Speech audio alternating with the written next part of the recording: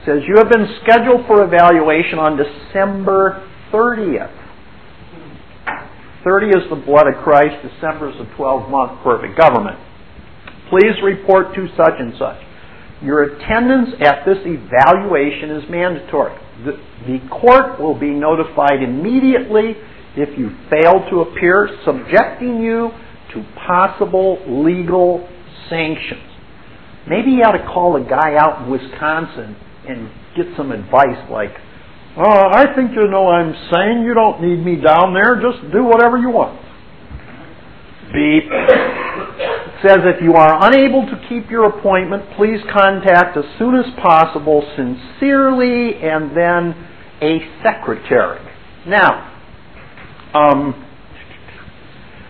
that evaluation department also wrote back to the court by basically letter rogatory. It doesn't go into the public record, but it went back to the judge and said, Dear Judge, I received your court order on such and such on October 20th for a competency evaluation. The order also states that the report be completed and returned to the court in 45 days. However, I am requesting to the court that this guy's court date be continued in order to allot enough time for said evaluation. The next available appointment is December 30th with the written report done by January 16th, 2004, unless something unforeseen happens. Thank you for your time and consideration in this matter. Now, the judge at the bottom of the letter that came back to him privately put a notation, granted. So it's like a marginal order. All this is appearing on the private side. See, nothing goes on in the public side of the court until everything is settled on the private side. Now, they may have times, but on the private side, everybody is honorably telling each other what they're able to do.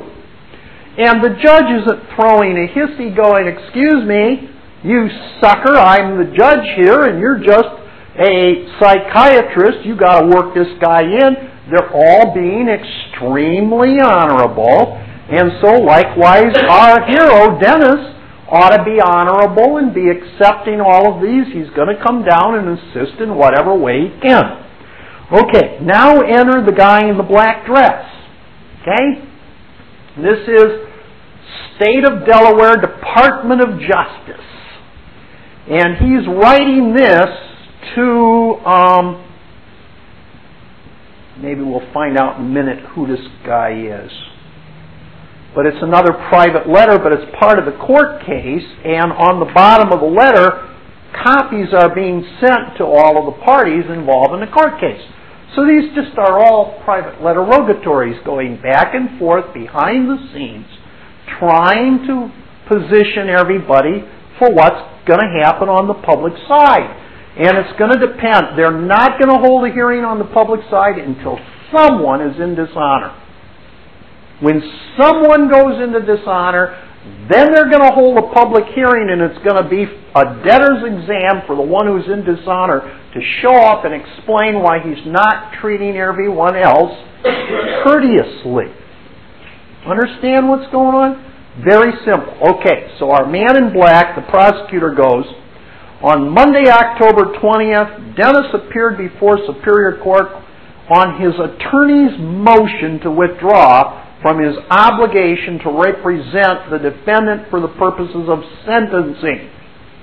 The grounds for the attorney's motion, as I understand them, so this is a true fact, huh? Or an assumption, presumption, was that Dennis was refusing to follow the attorney's advice. And Dennis was directing the attorney to file motions and legal documents that the attorney believed had no valid legal basis. The court granted the attorney's motion to withdraw from the case. This will, in all likelihood, as I explained to the court, further delay the sentencing. Excuse me? Why is there no sentencing? We don't have a defendant to sentence. The defendant is dead. and nobody's taking on his position. And the guy that's attributed to be in harmony with the defendant has separated himself from the defendant and, by the most part, attempts to be an honor to all of the public officials. Now, notice there was an allegation to the best of the prosecutor's knowledge that the reason the attorney was put off the case was because of the dishonor of Dennis. Do we know, in fact, that that's true or false? Well, sure we know. What fact do we know that proves it's false? No, that's the other case. It's not. This guy talked to the attorney all the time. Told him what to do. Never criticized him for not doing anything. How do we know that that he was not in dishonor to his attorney in this matter? I gave you a fact. The attorney said he'd help. The attorney said he'd help privately after publicly he was excused by the court. Now, if the attorney was in dishonor, he would not have the capacity to volunteer to help the guy. So we know that his own attorney that moved to be let go on the public side was not in that position because of a dishonor by Dennis. Go ahead. So in spite of all my screw-ups on my paperwork, when the guy offered to help, that meant that I was still in honor. You're still in honor, yep. Otherwise, he'd have no capacity to come back and offer to do something for you. Okay? So, why is this man in black? Why is this prosecutor writing this letter? Just another test. Another test. Not only that, they are somewhat embarrassed by the long delay in sentencing in this case. Let's see, August, September, October. We're 60 days now. End of November is 90 days. They're not even going to have a psychiatric forensic test until the middle of January. That'll be 145 days, 135 days. That would be the earliest possible time they could go to sentencing if they do. Okay?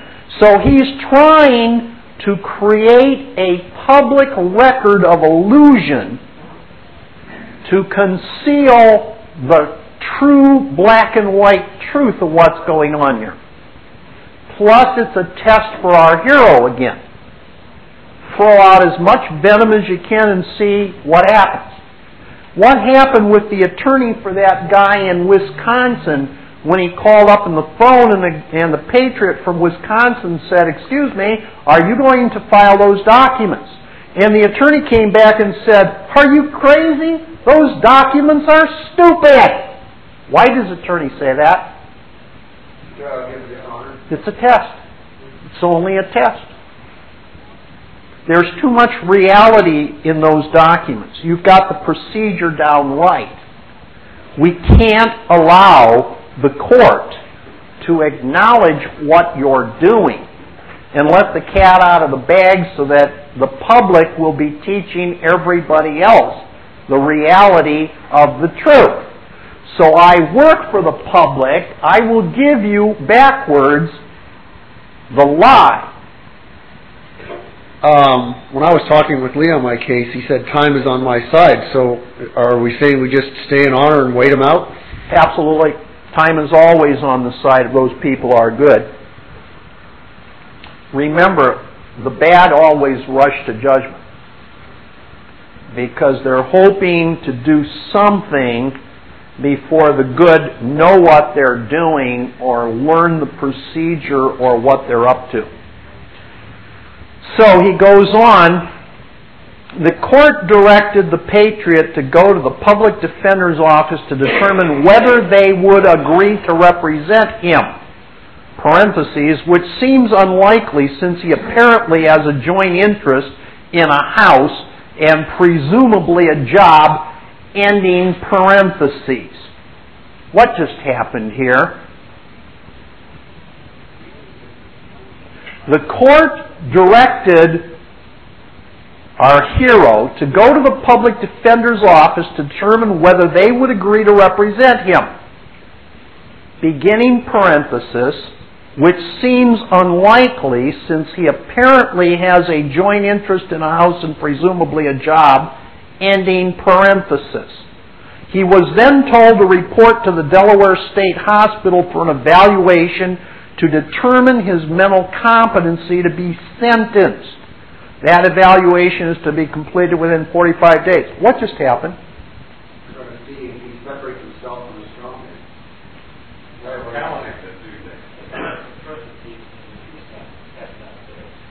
Yeah, anything in parentheses is not there. So whether or not the public defender's office is going to defend him has nothing to do with the fact that the defendant has a half interest in a house and a job.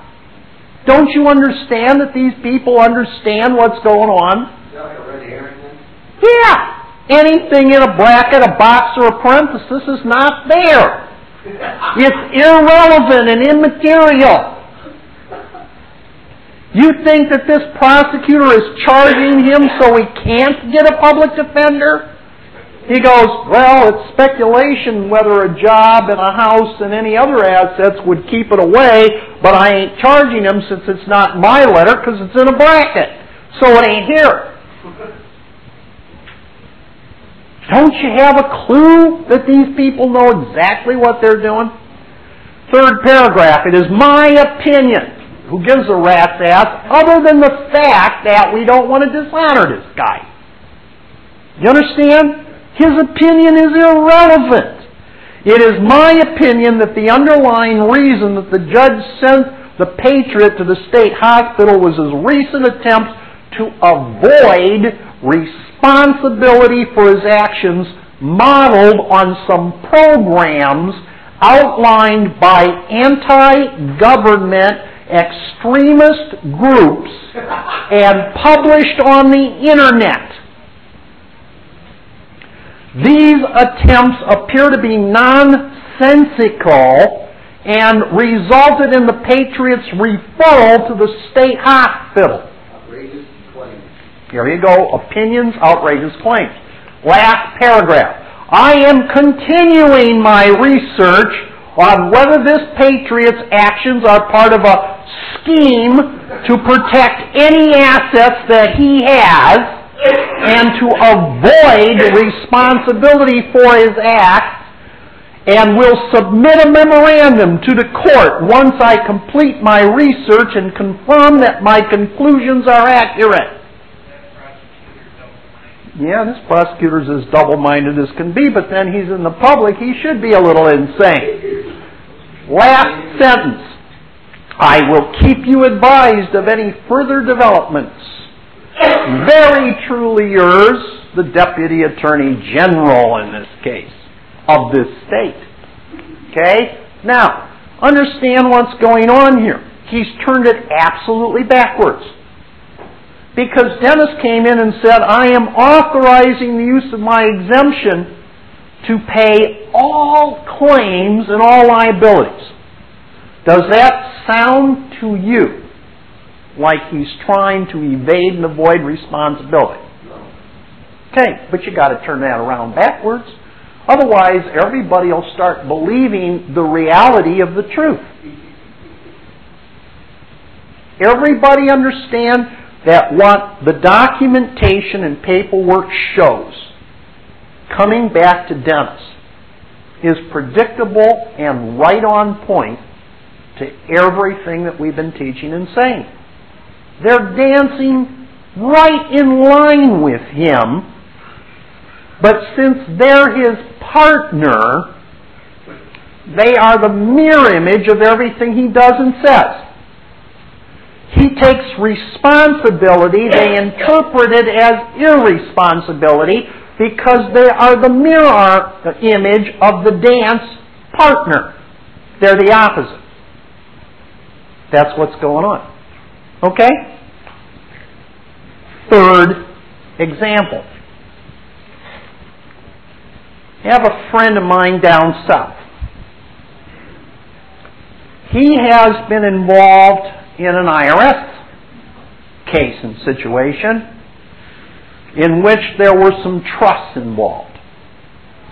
And where there's trust involved with patriots, most of the time, the problems that we have with patriots and trusts is that the patriots' trusts generally are never registered and recorded on the public side. Because somewhere back in their history they started learning that when you register the trust, then the government has the control claim over the trust. So they go, hey man, I want to keep my property. I don't want to give it to the government, so I'm not going to publicly register my trust. And then they convey their assets into the trust.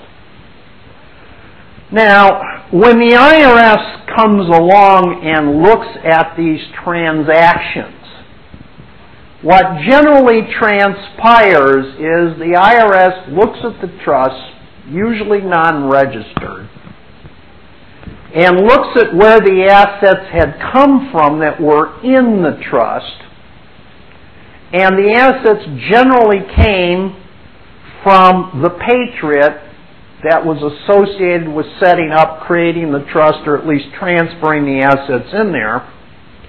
And so the IRS immediately generally ignores everything that the trust did. It doesn't make any difference whether it's got a tax identification number or not. Doesn't make any difference whether the trust filed tax returns or not.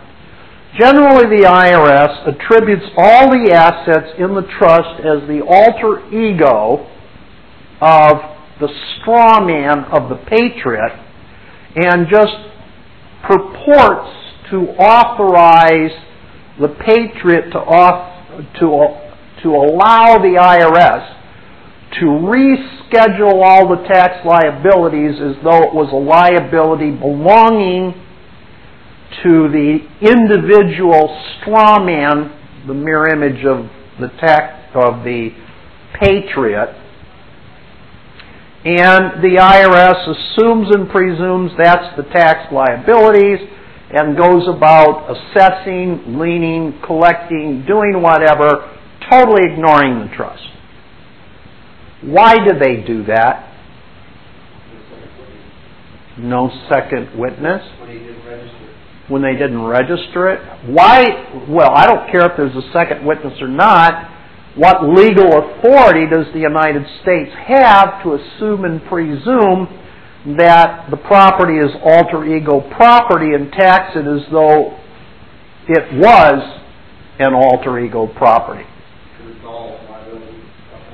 It's all liability stuff. Well, yeah, but, there could be liability stuff in Spain, too. The U.S. doesn't tax the liability stuff in Spain. Why would they tax this? Because after all, if this trust is not registered, this trust is foreign. And if this trust is foreign, then it's not domestic. And if it isn't domestic, do they have jurisdiction over the assets in that trust any more than they would have jurisdiction over another foreign trust, like a trust or like people in Spain or South Africa or the Middle East? And if they believe they have jurisdiction over the assets in the trust, what's the legal theory upon which they've got that jurisdiction so they can make that assumption to proceed? Your dishonor? No, not necessarily. If you're a foreigner making money in country, then it's liable to tax. If you're a foreign maker money in a country, then you have it. Well, I thought under 871, if you're a foreigner, you could file as a foreigner.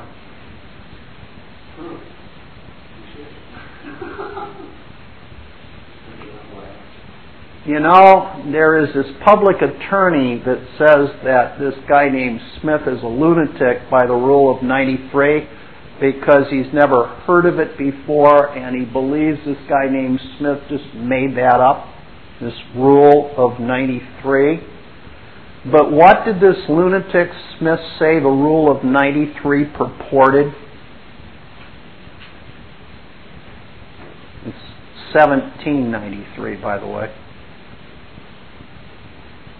The attorney that claims that he's never heard of it, I accept that as a true fact. He was probably right. Probably never heard what he didn't hear. And he thinks that Smith made it up. I accept that as a true fact. That's what he really thinks. And there's everything else the attorney said is a true fact too. But since everything shows his ignorance in conclusional law, I don't know whether he wants me to argue with a lunatic or not. So I don't think I will. I'll just accept every fact he said was true. Anybody that knows qui tam understands that qui tam does all kinds of research, and qui tam is the one that did the research in the history on the Rule of 93. I'm not claiming any credit for that. But the Rule of 93 was very interesting. It basically said that if someone deals commercially with a debtor to a creditor, that the person X who deals with the debtor to creditor A becomes also a debtor to creditor A. Aren't all the assets belonging to the debtor there for the privity and enjoyment of the creditor to discharge the liability? So if any third party comes in and tries to exchange, transact, do business with a debtor and move the so-called debtor's assets away from the debtor, the Rule of 93 simply says you can't play that game without the creditor's okay. Otherwise, the debtor could get rid of all of his really, really, really good assets by claiming to make trades with a third party, leaving the creditor holding the bag. So the Rule of 93 is a very logical commercial rule. It says if there's a debtor there indebted to a creditor and he goes out and does business with you, you better be very careful because you're doing business with that debtor to this other creditor A, authorizes the creditor of A to come in and look over your transactions. And whatever it is you got out of the deal could be subject to go back to the creditor based on a fraud. So let's look at it this way. All the Patriots straw men, they were trying to get all their assets out of harm's way with the IRS, right? So they set up these trusts, right? And these trusts are all foreign unregistered trusts. They're like foreign creditors. And the debtor did what with this foreign trust? Turned over all the so-called assets to the unregistered foreign trust, didn't they? What did that just do to the creditor of the straw man of the Patriot? Well, just allegedly got rid of all of the collectible assets that the creditor could have come against. But since the unregistered trust is a foreign third party, under the Rule of 93, what does that authorize the creditor to do? Come after the foreign unregistered trust as though it were an alter ego of the debtor. So under the Rule of 93, which the Patriot attorney thinks is stupid, doesn't exist, and has been a creation made up by Smith, it's extremely logical extension of commercial transactions, number one. And number two, it absolutely tells you why the IRS is treating all of these foreign unregistered trusts as alter egos under the Rule of 93. All of their assets are subject to the creditor which the IRS represents. It's a cosigner. It's somebody that butted into the business of the creditor, and therefore the creditor doesn't need his consent. By butting into the business of the creditor, he's given it. Now, the IRS doesn't want to let the cat out of the bag, so they just treat it as an alter ego and go after it, okay? Yes, Donna? We had friends that we loaned money and on a house situation that they were just generally getting under more debt, and they then in turn got behind to the bank for several payments, and the bank took them to, in the process of taking them to the court, we got paperwork from the bank's lawyer that put us on the same side of the ledger as our friends. And of course, the letter said that unless you return some paperwork, you're going to lose forever any claim on this property. Is that basically what had happened there? Yeah, basically the debtor came, did business with you, and the creditor's coming back going, hello, you better show us or prove to us where whatever it is you're claiming, you have a right of your own volition to separate that from the debtor's property, or we'll just assume you and the debtor have merged together, and when we come after the debtor, we're basically coming after you, at least within a certain boundary, because it looks like you and the debtor were basically in harmony in this transaction, which prejudices the creditor. Interestingly enough, about a year later, I forget what we were doing, but somebody did a credit check on us evidently, and we were denied something, and when we went back and just stormed at them until they finally told us it was because of that bank coming after our friends and us ending up on the same pile of problem that they were in. Yeah, let me show you how this exists in a bigger scheme. This is why the Patriot Attorney doesn't want you to understand this. The national federal government was the one who took out the loan to the international bankers. So they were liable on the loan. Were the states involved? No. Were the people involved? No. Okay? Then the Constitutional Convention came down and the states signed the Constitution, which was the mortgage document. By signing the Constitution, the mortgage document, who is now involved as the debtor? States and the national government. Were the people involved? No. When the states got to the point where they told the inhabitants to start registering their titles with the states, did they merge? Rule of 93, the people now became liable for the debt, which is why in 1933, all the people that registered were now merging their business practice with the debtors and became liable for the debt. Rule 93. That's why the attorney doesn't want you to understand the implications of what happened. Now, are you really saying then, as far as trusts are concerned, that we should not have any trusts that are unregistered? Nope. Don't jump off the bridge with the baby. There's nothing wrong with trusts appropriately done. I'm saying that these unregistered trusts basically were foreign, and where did the unregistered trusts get their assets? From debtors. From debtors. Had the people not been debtors, gotten out of debt first, then established the trust and transferred the properties into the trust unregistered, that'd have been cool. But they did it backwards. See, everybody's doing everything backwards.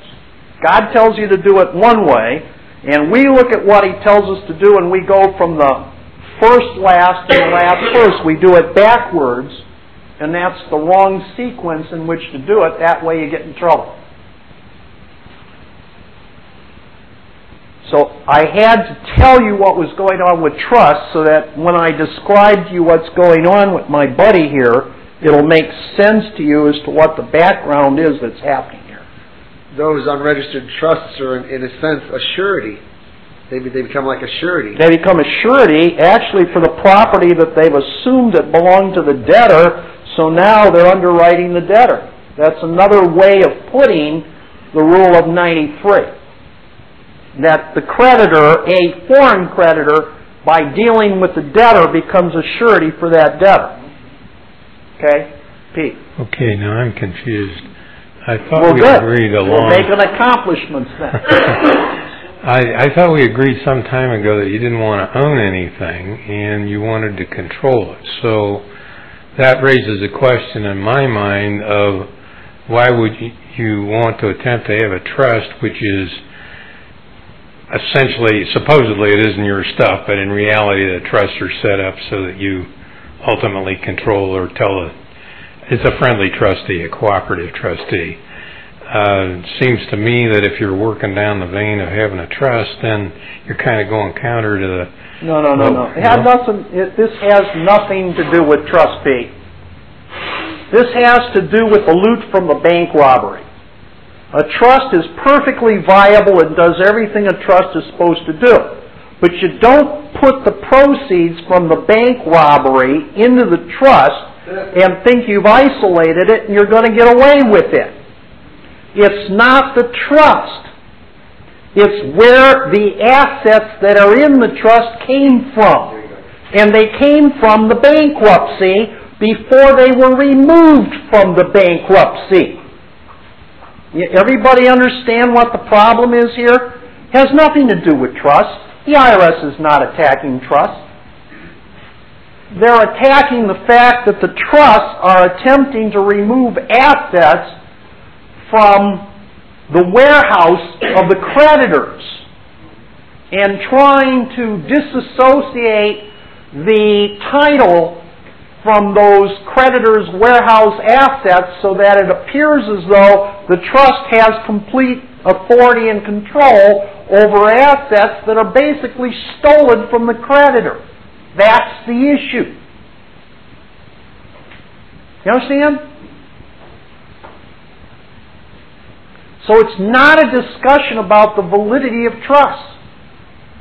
It's a discussion, if anything, about how does a trust get good title to assets to maintain its separation and its unique control. You can't steal the assets from the creditor by shifting them over and then try to convince the creditor that he hasn't got control of the assets you stole out of his warehouse from his straw man. I don't think I can put it any clearer than that. Everybody understand what the IRS assumption is here? They assume you stole the assets from the warehouse belonging to the creditor and you're trying to not pay tax on it and you're trying to argue you don't owe a tax because the trust is not a citizen of the United States. That's true. It just happens to be dealing in stolen goods. Don. Then all of this information has no particular application to the fact of what we discussed a year ago, and that is sticking my house in a trust. Go on and do it, just don't expect it to be free of the real estate taxes. Well, absolutely not, because putting it in a trust, it still belongs to the creditor unless you've taken steps. And the property tax on the house is the trustee fee for maintaining the trusteeship over the house. The fact that you took it out of a straw man's name and put it in a trust name is irrelevant. You just put it in a different vessel. The vessel still sails in the fleet belonging to the creditor. I heard Stone on a tape in regards to land patents say that he didn't really go on to much detail, but he did make the statement that trusts have no rights. Does that have any implication to what... A trust is a contract. A contract can't have rights. Parties to the contracts might. And it depends on the contract itself and the relationship between the parties, and it depends on the standing and character of the parties and where they got their goods and what they've done to either isolate, maintain them, or merge them with other interests. So it's complicated, or could be. Okay, so this guy had a non-registered trust and he conveyed some property into the trust. When he conveyed property into the trust, he claims it's not his straw man's anymore, and he claimed that when they came against him for taxes, that the trust basically was not him and owed no taxes and whatever. Anyway, this is one of those rare cases in which the IRS did not choose to charge him criminally. But it went against him civilly. Very interesting.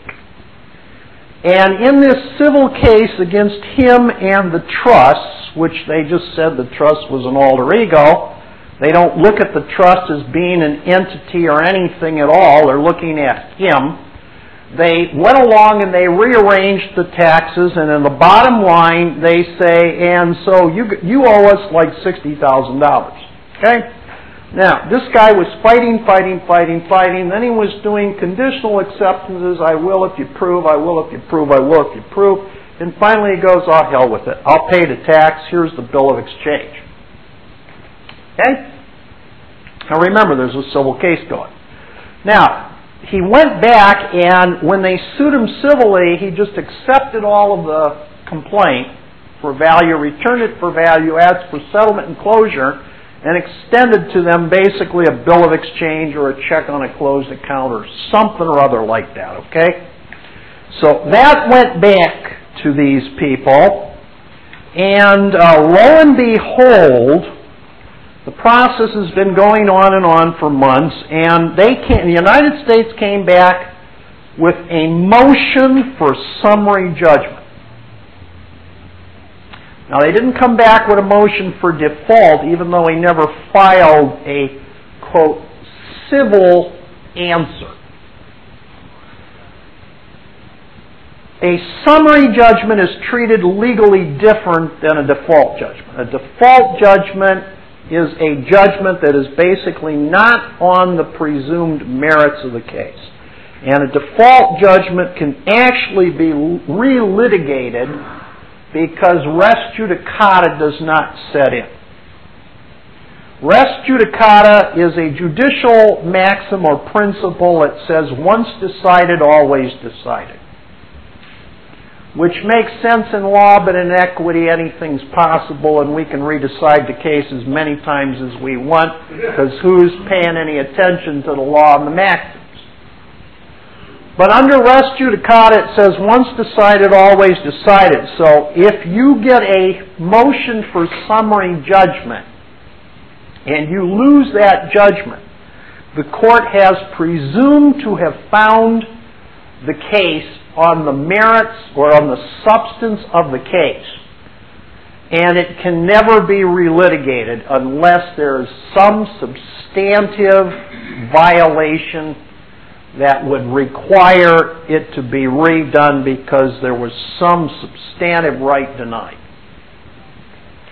So when the United States came back for a summary judgment against all the defendants, it says, we want to have a judgment in this case on the merits. That is, do we get a judgment for $60,000 for taxes due and owing? And so they put in that motion for summary judgment, and our hero, if the rule is if you don't respond to a motion for summary judgment, it's assumed and presumed you've agreed to it, and if the motion for summary judgment contains all the necessary elements to be brought forth for a summary judgment, it's presumed to be unopposed and will be granted as long as all the elements are present. So when the motion for summary judgment came in, our hero came back and he just took his copy and went accepted for value, returned for value, request settlement and closure, and apply the exemption, the bill of exchange for adjustment, offset, closure, and release the order to me. if you respond to a motion for summary judgment and there is evidence against you, you cannot merely respond by argument. You must put in evidence of rebuttal. And if you fail by the rules of evidence to rebut, even though your arguments are incredibly logical, if there was any evidence in support of the motion for summary judgment, and you have not responded by evidence in rebuttal, your argument is useless, because the judgment is based on evidence, and the scales of justice weigh the evidence. An argument does not go on the scale, and the most eloquent argument will not be evidence to balance the scale.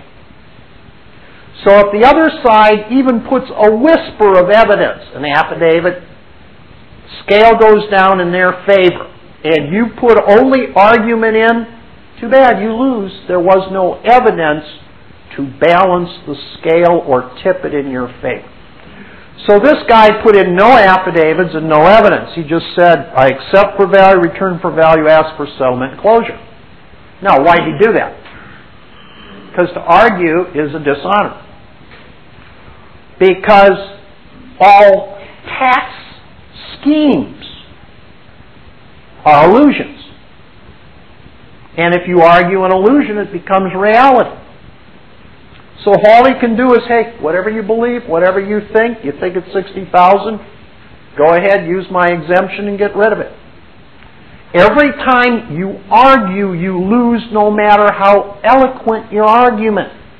You lose because you're in a dishonor by arguing, because you're going to war with your brother instead of settling.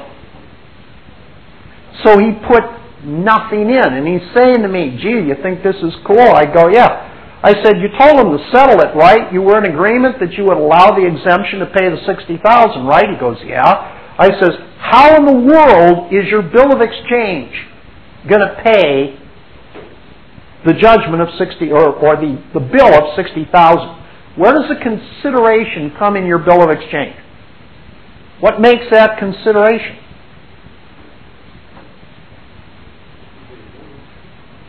Well, it is a prepaid account. But does that mean you can go out and write bills of exchange and buy Cadillacs or anything you want? Taj Mahal, Queen Elizabeth? Why can't you write a bill of exchange to do that? You need a pre-existing debt. If you don't have a pre-existing debt, a pre-existing payment is irrelevant. Yeah, an invoices the evidences the pre-existing debt. So the consideration in your prepaid account only becomes visible to the public world when they produce a pre-existing debt. Now the IRS says we owe $60,000, or our hero owes $60,000. Okay, give me an invoice, and they go, well, you know, we sent you this, we sent you that. We're in court now. What is going to evidence that debt once they're in court? A judgment of the court evidences that debt. So when does his bill of exchange become good for that debt? When the judgment of the court comes out, second witness ratifying that it's a $60,000 debt. Now, this guy goes into court and he says, I accept those charges for value, I return them for value, and I want you to settle and close it. And they go, patience, my lad, we're not there yet. And he already sent him a bill of exchange. And they're looking at the bill of exchange and going, what the hell is this? And what does it mean? And where does it come from? And like, we haven't even got a debt yet.